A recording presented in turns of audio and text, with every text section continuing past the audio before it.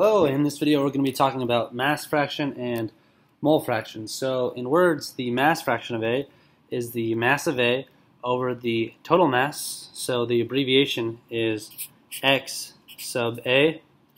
And usually for this part it's kind of a personal preference thing. I usually write M sub A and then capital M for the total mass. And the mole fraction of A is the moles of A over the total moles, and that's used with Y sub A. And this part is also, there's no real way to do this.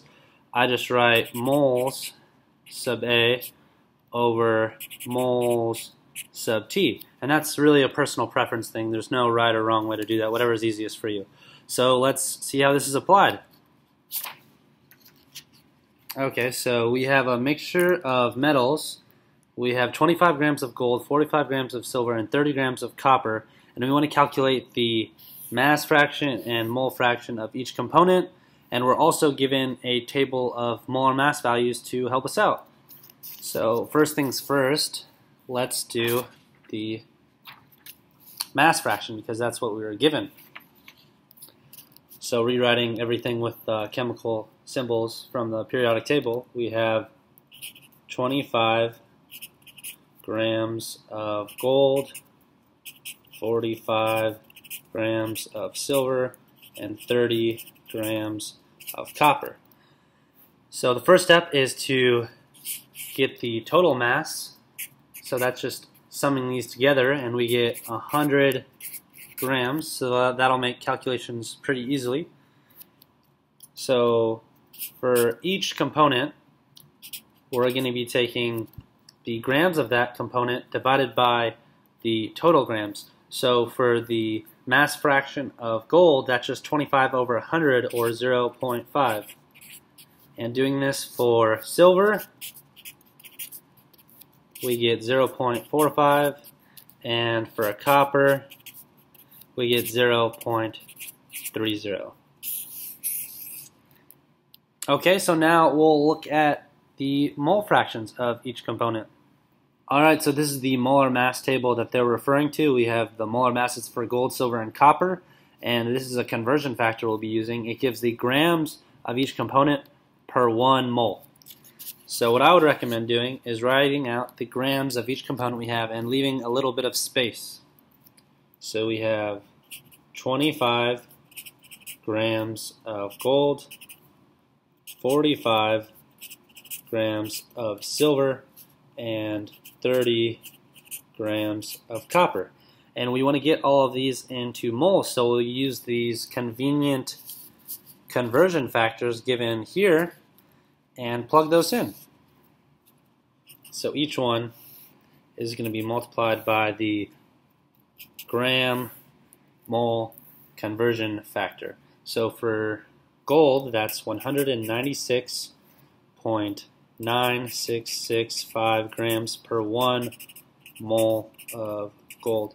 And for 1 mole of silver, we have 107.8682 grams. And for 1 mole of copper, we have 63.546 grams.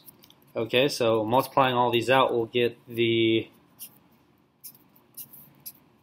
and canceling each of the grams component, we'll get all of the components in moles now. So doing that calculation, we get 0.1269 moles of gold, 0.4172 moles of silver, and lastly 0.4721 moles of copper. And now that we have the moles of each component, at this point we're going to want to calculate the total moles, which is just taking the sum of all these, and we get 1.0162 moles.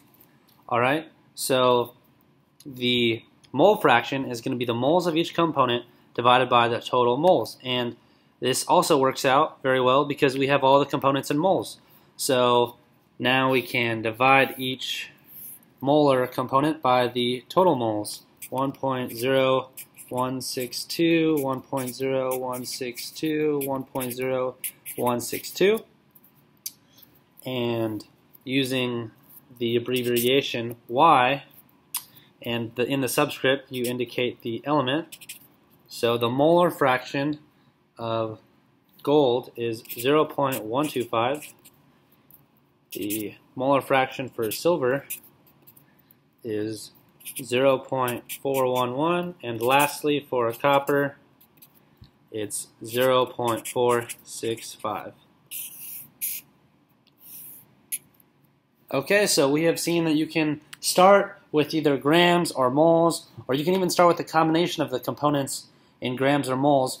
But to get the mole component or the mass component, you're going to want to convert all of your components into the same unit, and then calculate the total, and then divide each component by the total, and that will give you your end result.